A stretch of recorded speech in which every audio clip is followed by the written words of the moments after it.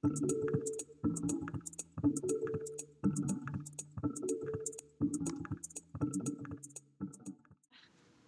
good morning, everybody. As I introduced myself before, I'm Jared Simpson. I'm going to be talking to you about how DNA sequencing works. As Anne mentioned, all the teaching materials for this course are available under this Creative Commons license. One of the terms of this license is you give credit to people, give credit to the source of the material. So in that spirit, I'd like to just thank Ben Langmead and Aaron Quinlan, whose open course materials were used as part of this lecture. So this lecture is going to be about how high-throughput sequencing works. Now, I'm fascinated by sequencing technology. The development of the Illumina sequencer around in 2008 was my entry point into bioinformatics. When I was in Vancouver at the BC Genome Sciences Center, we were one of the first institutes to get the Selecta sequencer, which could sequence 36 base pair reads. And I started working on methods for this sequencer. And it was really the reason that I joined in bioinformatics. So I'm going to tell you about is how these sequencers work, and then some of the upcoming sequencers, some of the long-read sequencers like the PacBio and the Oxford Nanopore sequencer, which is something that my lab works on upstairs. So before I start, I just want to sort of poll the audience. Who has worked with Illumina data at all before? Okay, about half of you. Who's worked with long reads like PacBio or Nanopore? A few people. Okay, good. So something that I really want to get across in this lecture is not just how these sequencers work, but really how they can go wrong and some of the error modes that you'll see and some of the pitfalls that you can run into when you are looking at your own sequencing data. Before I go into that, though, I think it's good just to start to review why we want to sequence genomes in the first place. So let's start with, the famous central dogma of molecular biology, which describes the flow of information through a cell. So we start with DNA, that gets transcribed into RNA, which then gets translated into proteins, which fold, into their shapes and go on to carry out whatever their biological function is in the cell. Now, the reason this is such a good starting point is that it links this information, which is encoded in DNA, through to the observable phenotypes and through to the actual biological function of the cell. So the idea is that if we understand what the DNA sequence is, we can try to link that to the phenotype in some way. So a lot of people in their introduction said they were interested in cancer. We want to sequence DNA to figure out, how proteins might be disrupted either through frame shift mutations or just some difference in structure, and how that leads to cells growing out of control in cancer.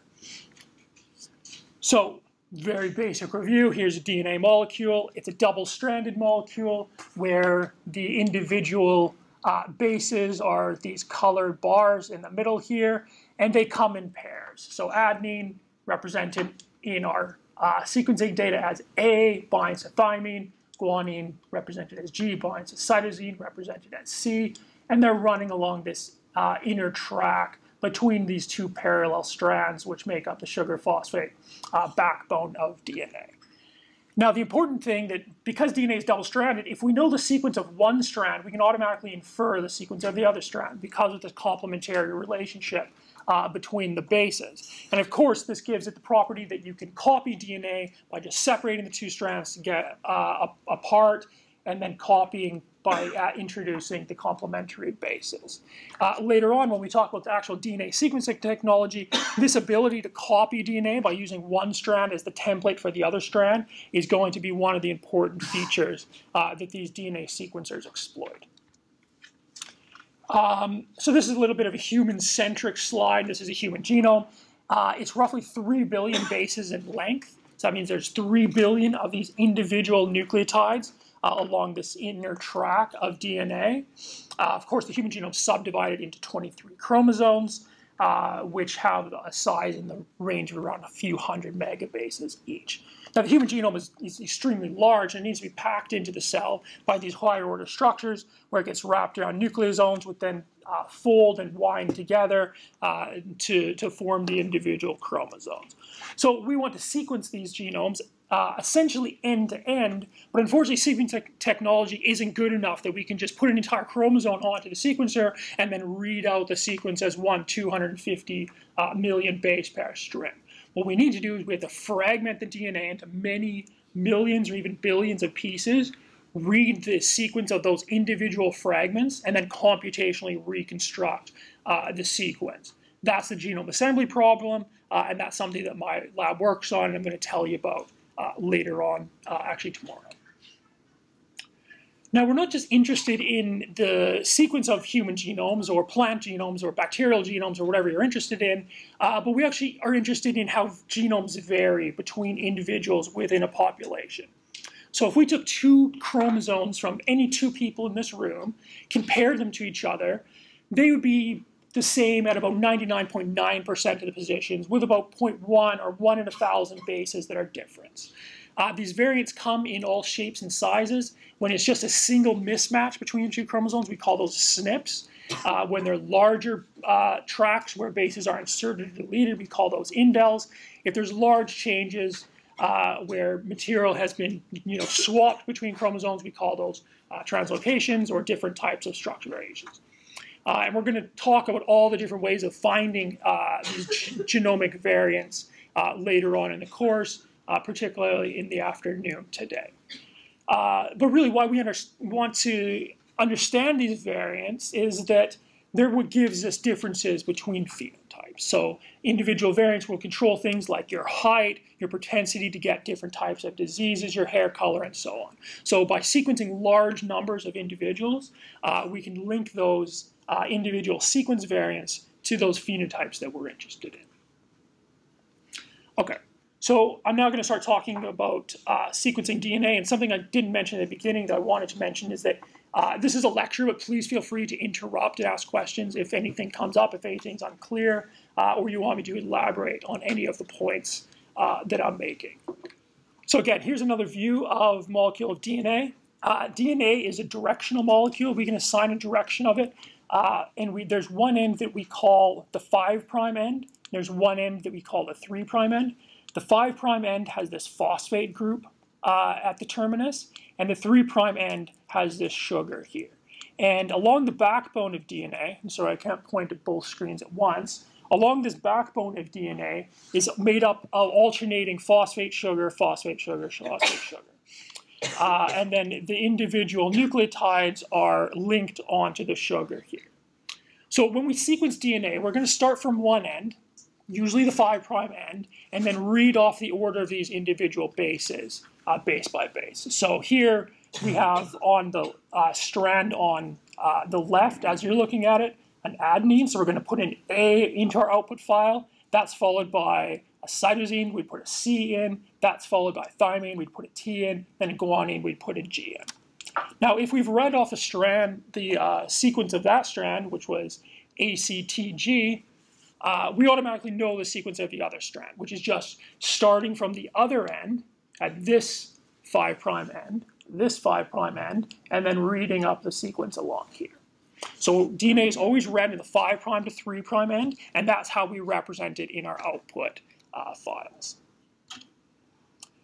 Now, DNA sequencing originated in the 1970s. So the most prominent early DNA sequencing method was developed by a biochemist at the Laboratory for Molecular Biology at the University of Cambridge, whose name was Fred Sanger.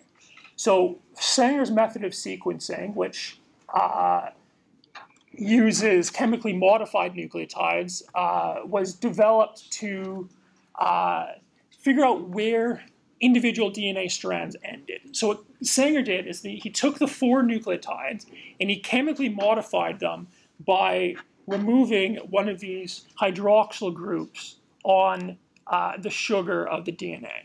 Now, by removing these hydroxyl groups, if you spike in a reaction of these modified nucleotides, which are called ddNTPs, if DNA polymerase comes in and copies them and introduces one of these modified nucleotides, it stops the reaction at that point. It doesn't allow the sugar-phosphate backbone to be elongated, so you get nucleotides up to a certain point, and then the reaction stops.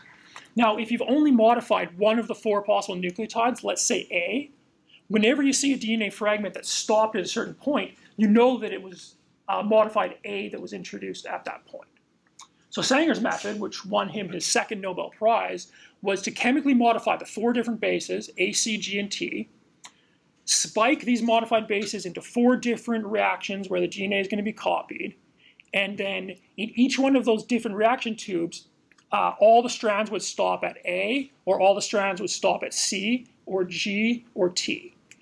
Now, this would allow you to know what the last base of every molecule in those 4 different tubes are. It's either A, C, G, or T. But the second thing you need to know is what the ordering is by size. So what Sanger did is he'd run out those 4 reactions on a gel to separate the sequences by size, and then he'd look at which reaction was the shortest, which was the second shortest, which was the third shortest, fourth shortest, and that would give you the last base of every one of those fragments. So here's what a Sanger gel looks like.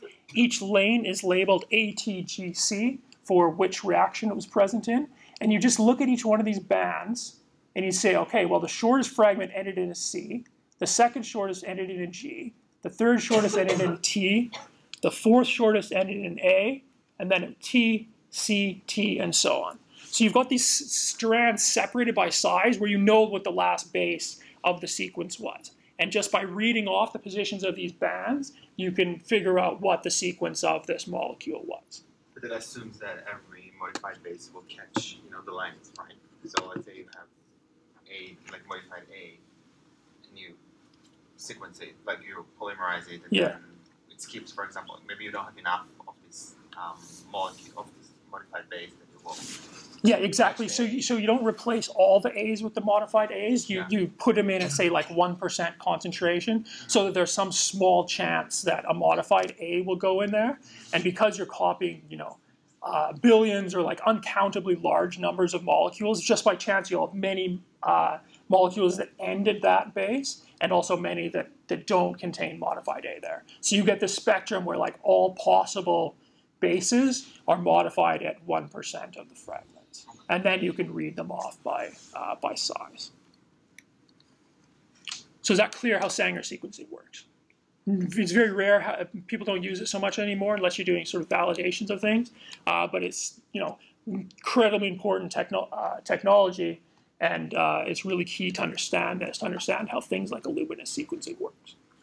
Now, the throughput of Sanger sequencing wasn't so great.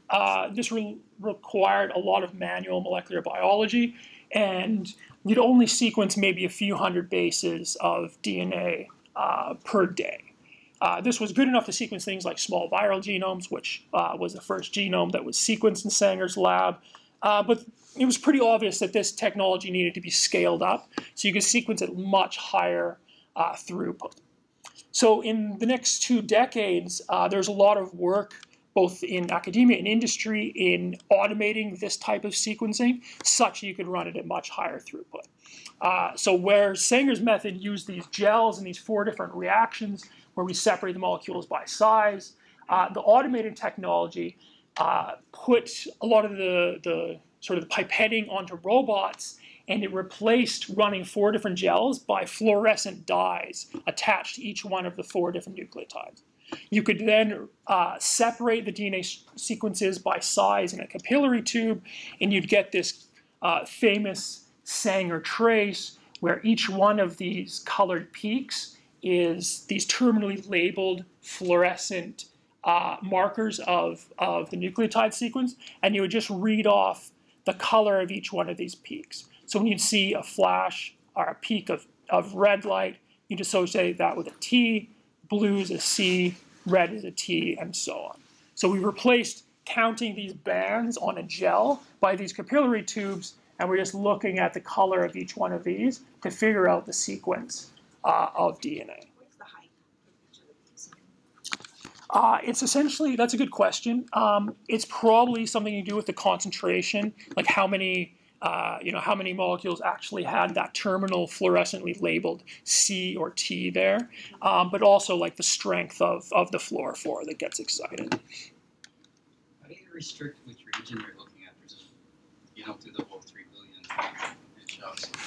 Usually, I think back in these days when, the 70s and 80s, they'd probably clone things like into some vector and then pop it out with restriction enzymes and just sequence the region of interest. You can also PCR amplify things, so just design primers, amplify it to high concentration, and then you'll just sequence whatever your amplicon is. In the Human Genome Project, which I'm going to come to later, they did what's called whole genome shotgun sequencing, where you essentially just randomly fragment the genome and then sequence the random fragments. But there you need really high throughput to do that, or else you'd have very low coverage of your genome of interest. All right, so here's a timeline of the major advances for Sanger sequencing. So in '77, Fred Sanger developed this. And your hardworking technician in the lab could maybe sequence 700 bases per day. If you wanted to sequence a human genome, which is 3 billion bases in length, it would take that technician about 120,000 years, which is not really a feasible project. In the next 10 years, as this technology started to become automated, the first automated sequencer came out, which was developed by ABI, the 370. That could sequence an order of magnitude more per day, about 5,000 bases, and it would drop the cost of sequencing a human genome down to about 16,000 years. 10 years later, the 377 came out with various improvements like having bigger gels, better optics, more sensitive dyes, and faster computers to do the analysis. This went up to about 20,000 bases a day.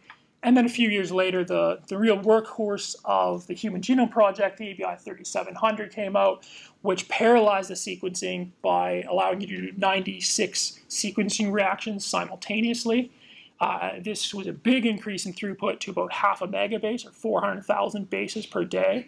And there you could sequence the human genome in about 200 years. So collectively, the Human Genome Project got many of these ABI 3700 sequencers spread around the world. Places like the Sanger Institute, places like the Broad Institute, WashU as well, did a lot of sequencing for the Human Genome Project. And they were able to sequence the human genome over the next 4 or 5 years, with final publication coming around 2003. But it was clear that we didn't want to just sequence a single human genome. It was a great resource. We found tens of thousands of protein coding genes by sequencing a human genome. But as I mentioned earlier, what we're primarily interested in, or one thing we're interested in, is making comparisons between genomes. We want to understand how genomes vary across the human population. So we needed to scale up sequencing technology such we could sequence many more genomes. And this led to the development of new sequencers, which collectively we call next-generation sequencing or second-generation sequencing. There's a lot of different terms that are used. They're all used interchangeably. Massively parallel sequencing is one of them. High-throughput and ultra-high-throughput sequencing all collectively describe the sequencing technology that came after Sanger sequencing that we could run at a much higher scale. So the first high-throughput sequencer was the 454 instrument developed by Roche. That was followed in 2006 by the Solexa sequencer, which was acquired by Illumina. It's now commercially available as Illumina, the HiSeq, and the NovaSeq. 2007, there's the ABI Solid. 2010, the Complete Genomics sequencer. And then in 2011, we started to get long-read sequencers like the PacBio, the Pacific Biosciences, and a few years ago, the Oxford Nanopore sequencer in 2015. So I'm only going to talk about the sequencers that are shown in green here, the Illumina sequencer, PacBio, and Nanopore, as those are the 3 most commonly used sequencers. For short-read sequencing, Illumina has completely dominated the market, and people basically only use Illumina sequencing. That's going to be the focus, really, of this course. But now, if you're doing things like trying to assemble complex genomes, very large genomes, the long-read sequencers are now quite commonly used as well. So I'll spend a bit of time on those. All right, so a key part of Illumina sequencing is DNA polymerase. So DNA polymerase copies single-stranded DNA. So it's going to take some free-floating nucleotides in solution. It's going to take the single-stranded template, and it's going to find the complementary base for each one of these and synthesize the complementary strand from 5' to 3' direction, as we showed before. So here we've got our single-stranded template, we've got our nucleotides, and DNA polymerase is going to put a C here, then another C, then another C, then a T, G, and so on. So it's going to take that template sequence, go over it, and synthesize the complementary sequence 5' to 3'. Now, Illumina sequencing has taken some of the ideas behind Sanger sequencing and just massively parallelized them, such that instead of 96 reactions that occur at the same time, millions or billions of reactions will occur simultaneously. And the way that Illumina sequencing works is you take your DNA sample, you then fragment it into billions of pieces. You can do this by using enzymes to shear it or with ultrasonic waves. And you get a lot of the short pieces that are around 400 bases in length.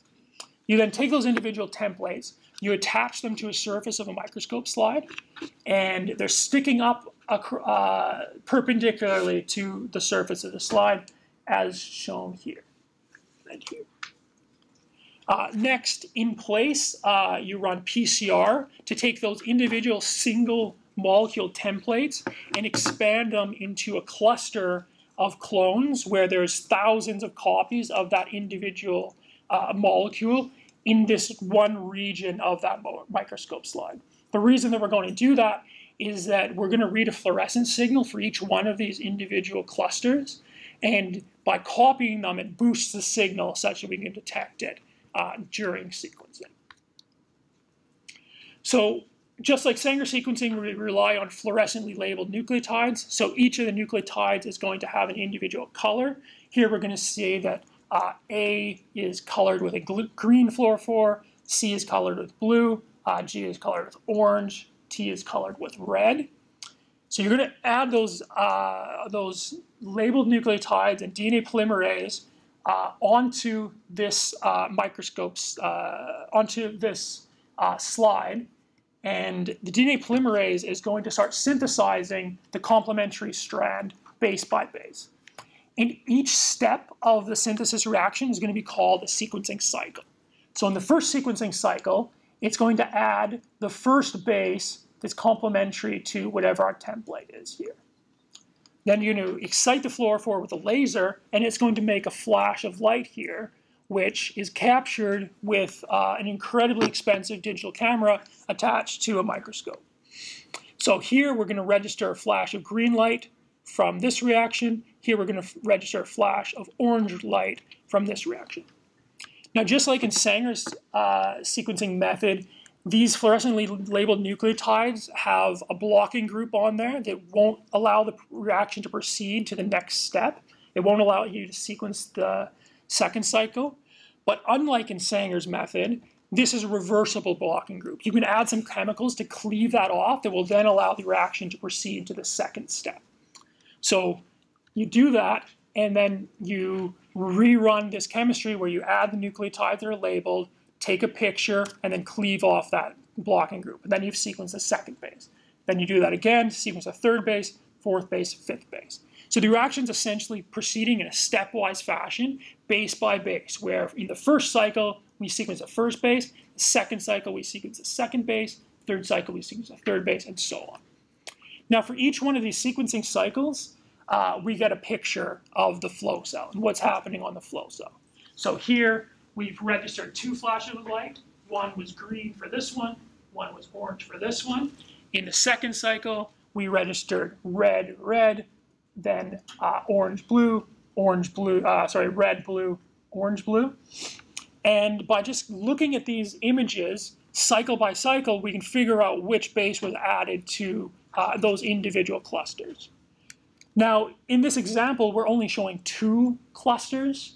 On an actual Illumina flow cell, there'll be billions of these dots of light, each one having a different color and each one being an individual DNA molecule. Yeah? The strandedness of the DNA molecules attaching to the microscope slide, how do you ensure that you have the 5' end or the 3' so that you get the direction that you're showing?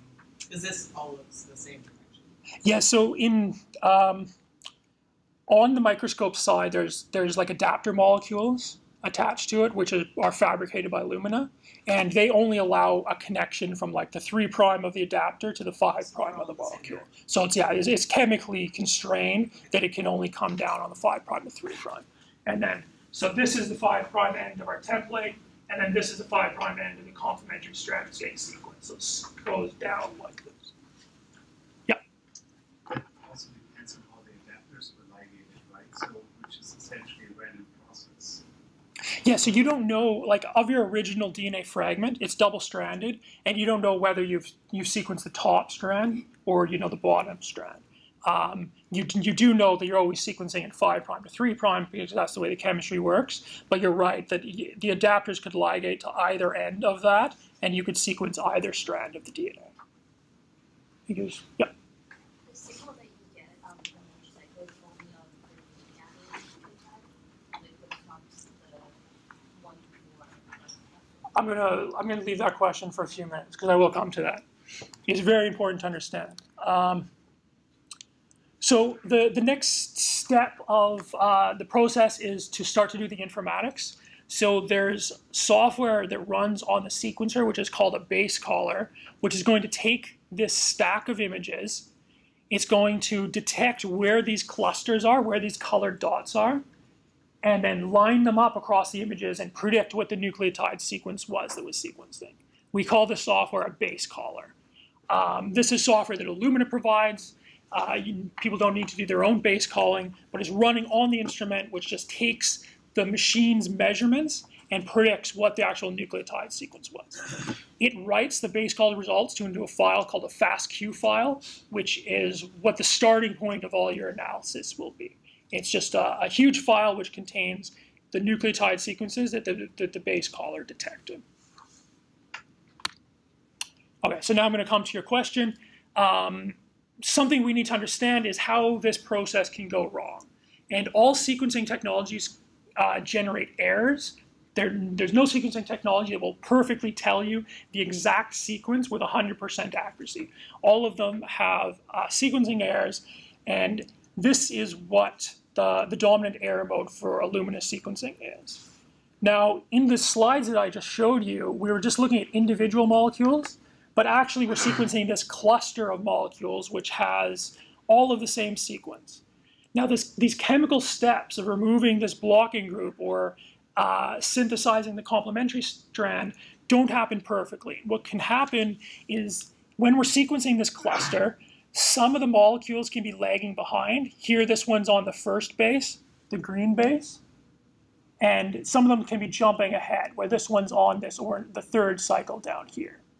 Now what happens is when we excite the fluorophores with the laser and take this picture of the cell, we're going to get a mixed signal. Here we'd see a signal which is 50% red, 25% green, 25% orange. Now the base caller needs to take this and figure out what the true sequence was while accounting for this ambiguity. So in the first few cycles, this typically is pretty easy. A lot of the intensity that it registers will be purely one color. But as you move down the sequencing reaction to the later cycles, like the 100th cycle, there's more opportunity for these strands to either lag behind or jump ahead. So as the sequencing reaction progresses, you get more and more mixed signal that's difficult to resolve. So this gives you the characteristic error rate or error profile of Illumina sequencing, where the error rate steadily increases as the sequencing reaction progresses. So the first base is typically very high accuracy, maybe 1 in 10,000 errors, whereas the very last base is lower accuracy, might be 1 in 50 errors or something like that. So does that answer your question about how, whether these reactions can proceed in lockstep? I was also just curious, I guess like through the chemical steps when you're, I guess changing them so that another nucleotide can add on, does that silence the signal from the first one that was added? Does it cleave off the blocking group and the fluorophore? That's a good question. It does? Yes, it does. Thank you from the audience. Okay. So in these examples, I've only shown you about 5 cycles of sequencing. Typically, you'll run the Illumina for about 100 to 150 cycles. and that determines what your read length is. You'll get about 100 to 150 bases for each one of these reads. Now, if you're working with human genomes or very large plant genomes, they're typically quite repetitive, and all the 100 base pair read might not be long enough to uniquely assign it to some location on your reference genome. And this is going to be talked about a little bit more in the mapping lecture later. So what we need are slightly longer reads, or hopefully much longer reads, to resolve these more repetitive regions of the genome. Now, because Illumina is fundamentally limited to this 100 base pair read length, they came up with essentially a microbiology trick to increase the amount of information you get from each one of the sequencing reactions. And the idea here is to read both ends of a DNA molecule. So you'll take your 400 base pair sequence, put adapters on either end, they'll get added to the flow cell, and then you'll sequence one end of the fragment for 100 to 150 bases, and then turn it around and sequence the other fragment for about 100 to 150 bases. Now, you don't know the sequence in between these read pairs. If it's a 400 base pair fragment, there might be 100 bases in between that you don't have information for. But the informatics, the bioinformatics programs that you'll be working with understand that these reads come in pairs with some unknown sequence in between it, and they can use that to constrain where they're going to assign the reads onto the reference genome. And this helps increase how accurately you can map your reads to the reference genome. Is that all clear what read pairs are? How does it help you increase the? Yeah, so let's say you have, so dominant human type of repeat is called ALU retrotransposons, which are about 350 bases in length. If you have one read that's present in the ALU sequence, then it could probably map to millions of different places in the reference genome. If you sequence another read that's 200 bases upstream of that ALU sequence, there's a good chance it's going to match somewhere uniquely in the reference genome. So by the fact that the one read is unique, you can then match the other read into the right copy of the ALU. So it's just constraining it, and hopefully you essentially have two chances at having a unique match there. All right, so let's summarize Illumina sequencing. Its advantages are it has by far the best throughput. The NovaSeq, which I've shown an image of here, can sequence up to a terabase of DNA in a run by generating about 8 billion paired end reads. It has very good accuracy. The overall error rate is less than 1%. I think we're around 1 in 200 bases.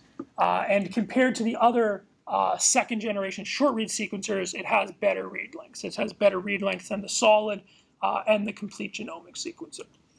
Another advantage is because the Illumina sequencer has been so popular and it's been developed over 10 years now, is that the library preparation has been very well optimized and it's quite robust. It can deal with things like FFP samples, which are typically very degraded and very damaged, and still give you fairly reliable information.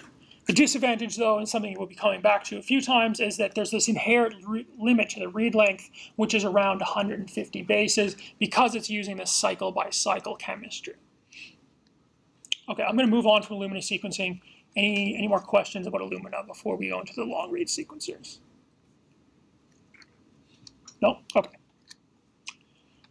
So when you're doing genome assemblies, which is something I'm primarily interested in, even if we have these paired end reads, they're typically not long enough to give you highly contiguous assemblies. We can't assemble, megabase-sized contigs from our genome.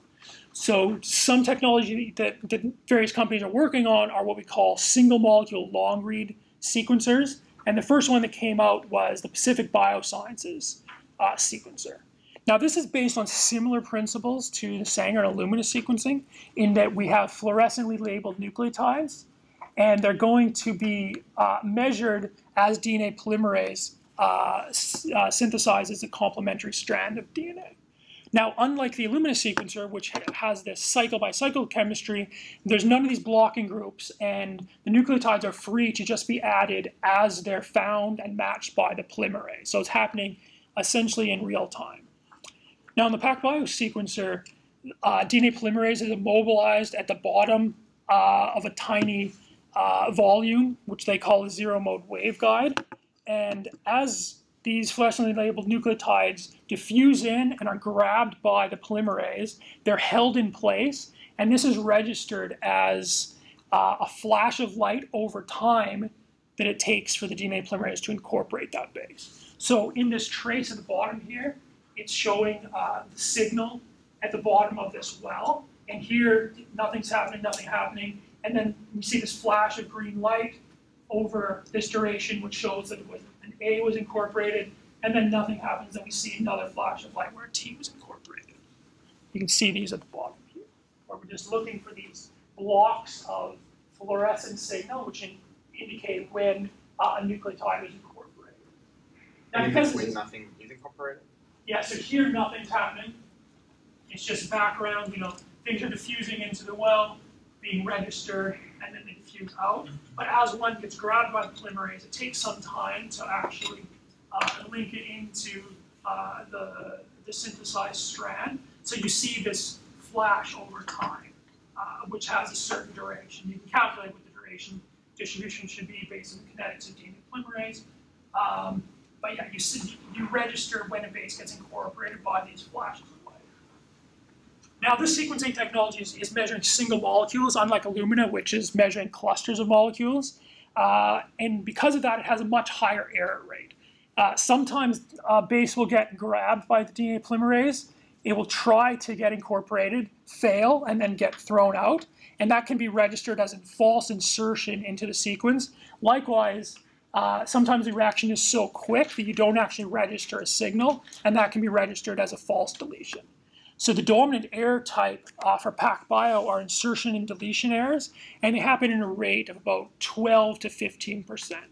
So the error rate of PacBio is much, much higher than Illumina, but because we're not using the cycle-based chemistry, the read lengths can be incredibly long. And you can sequence 10,000 base pair reads with PacBio compared to 100 base pair reads for Illumina.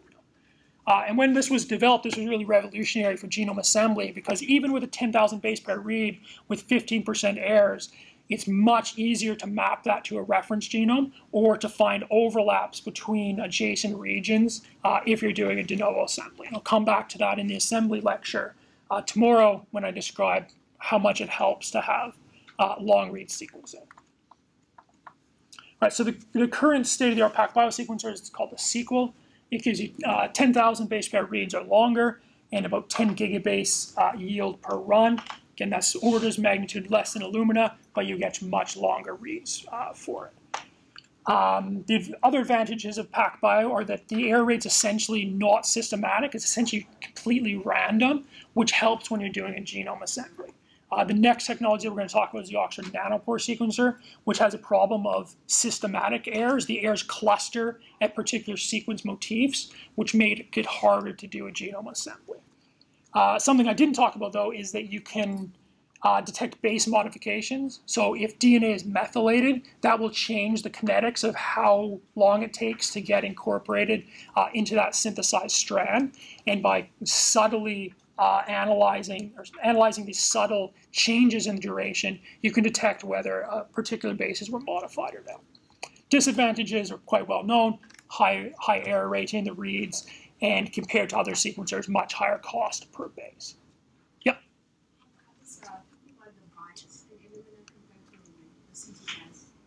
Is that a big CG bias? Yeah, so Illumina fundamentally requires amplifying DNA, either on the flow cell or in some of the library preps have a PCR step. And that can introduce some bias towards GC-rich or GC-poor region of the genome. PacBio, I believe, is relatively unbiased because it doesn't have any PCR amplification during the library prep. Some protocols do, but typically if you're just sequencing genomic DNA, you don't. And the next sequencer, Nanopore, which I'm more familiar with, most protocols don't have PCR, so it won't have those type of GC biases. All right, third and final technology we'll talk about is the Nanopore sequencer. The most striking thing about the Nanopore sequencer is that it's tiny and inherently very portable. This is a project that I was involved in where we took the MinION sequencer to Guinea and West Africa to sequence the Ebola outbreak when it was happening in West Africa in 2014 to 2016. And we were essentially trying to do real-time surveillance of how the virus was spreading by sequencing directly in the field clinics and hospitals in Guinea. This is Joseph Bohr. He's running the MinION experiment. He's essentially pipetting the sample into the top of the flow cell, which is shown here.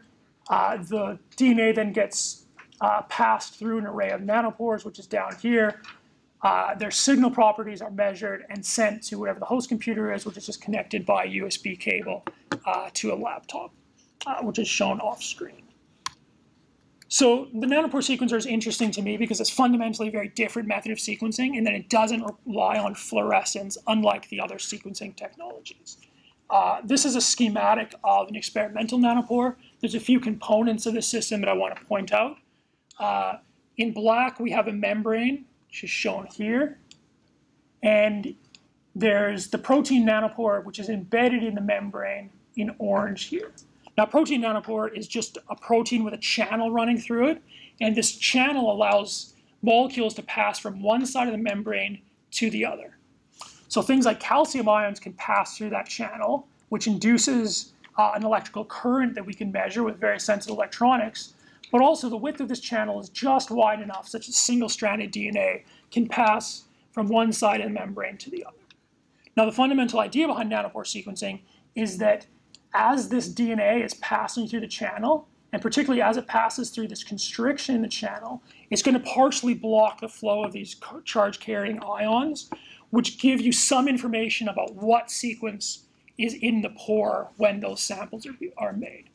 So the instrument is continually measuring the flow of current at around 4,000 samples per second, 4 kilohertz, and we're going to be able, we'll try to predict what the sequence is in the constriction based on how much current that we observe. Now, there's one other component to the nanopore sequencer I must mention. In red, shown up here, is what's called the motor protein. This is a DNA helicase, which is unwinding the double-stranded DNA, and it's actually acting as a brake from stopping the DNA strand from going through the pore too quickly. If you didn't have a motor protein on there, the single-stranded DNA would pass through the pore at around 1 million bases per second, which is far too quick to actually register distinguishable current measurements. So this motor protein, this helicase, slows it down to about 450 bases a second, such that we have a chance of registering individual current measurements. So here's an illustration of how the sequencing process works and what the data looks like as we see it. So at some initial time, when you start your experiment, we have some short sequence of DNA, which is in the pore, GCTAC. And the instrument is going to be sampling the amount of current that's going through the pore. So here, it's sampled about 60 picoamps of current for a duration of about half of a second. The DNA helicase is going to push that DNA through the pore by a single base at a time and introduce some new sequencing context in here. So now it's moved over by one base, and the sequence CTACG is in the pore. And what we hope to see is this drop in current, which reflects the properties of this new DNA sequence that's in the pore. So in this illustration, we've seen that it goes down to about 47 picoamps. Then as it moves through the pore again, it jumps back up to just over 50 picoamps, and again, and again. So what we hope to see in our nanopore data is these movements of current up or down, which correspond to movements of DNA through the pore. And what we need to do when we're analyzing the data is take these current measurements and predict what the DNA sequence was just based on what currents we've observed. How would you register if the base pushed out is the same as the base that just got introduced to your form? So each, what we do to base call the sequence is that we've got trained models for all possible 5-mer sequences that's in the pore. There's 1,024 different 5-base pair sequences over a DNA alphabet.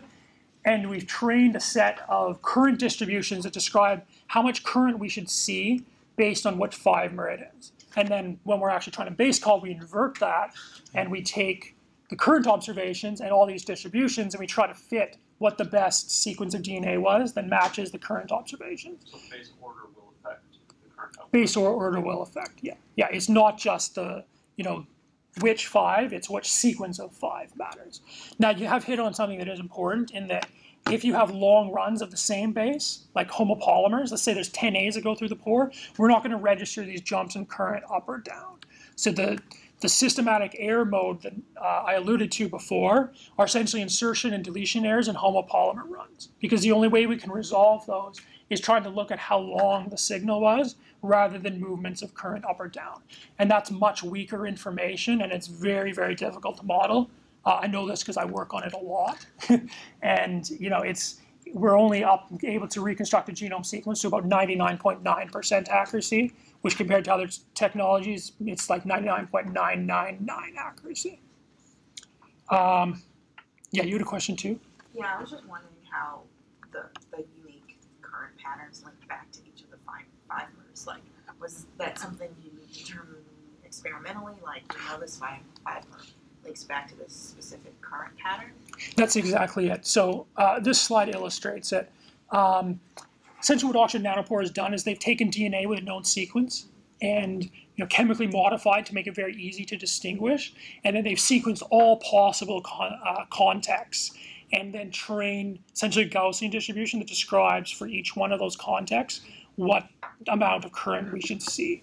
So this is actually a trained model for a 6-mer, AGG-TAG, and when that sequence is in the pore, we should see current drawn from this distribution, which is a Gaussian with a mean of about 59 picoamps and standard deviation of a few picoamps. But yeah, you're fundamentally right in that we need to sequence known DNA. We can't just analytically predict, by molecular dynamics simulations or something, that when this sequence is in the pore, we're going to see this much current. That doesn't work very well. We need to just sequence known DNA and do it empirically. And would the peak change if that was like a homopolymer stretch, like would the whole peak change, or is the homopolymer stretch like represented somewhere in that?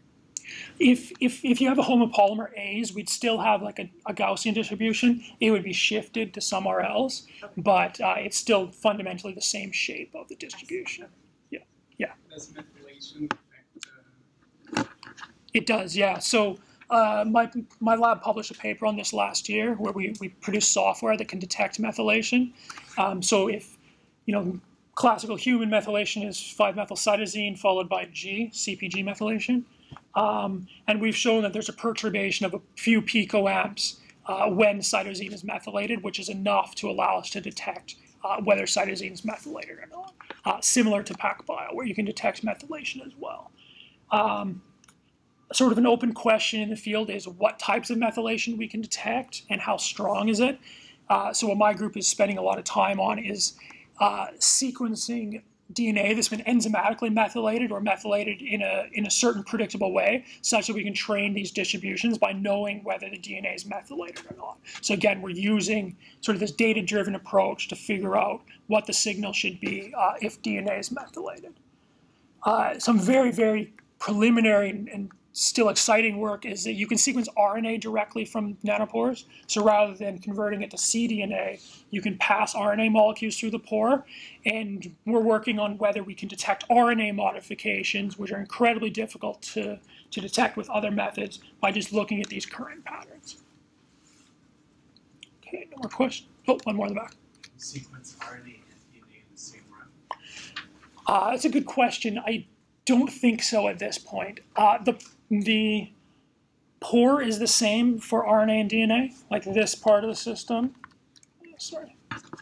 This is the same when you sequence RNA and DNA, but the motor protein is different for RNA. And RNA is actually sequenced from 3' to 5', unlike DNA, which is sequenced 5' to 3' like other sequencers. And I think because of that, you couldn't mix a DNA and RNA sequence. Yeah, we typically shear to around 10,000 bases, and that would be the mean of our read length distribution. But essentially it's unlimited, because if you can prepare and present extremely long molecules of DNA to the pore, they'll go through and you can sequence them. The longest read anybody's ever sequenced is 2.2 megabases. but that requires like incredibly gentle handling of the DNA to avoid shearing it during your library preparation. And you typically take a pretty good hit in yield if you go for these ultra long reads, which are what we call them. So yeah, you can sequence incredibly long pieces of DNA, but you don't get as much, so we typically shear to around 10,000 bases. Let's go forward. So summarizing nanopore sequencing, there's 2 available sequencers. There's actually a third one that I didn't show here.